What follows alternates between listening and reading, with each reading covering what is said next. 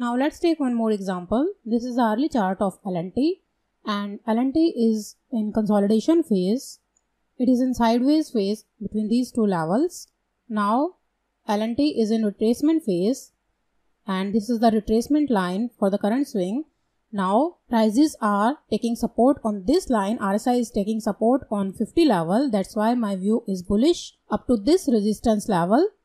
So if we see the options chain, here we can enter in a bull call spread.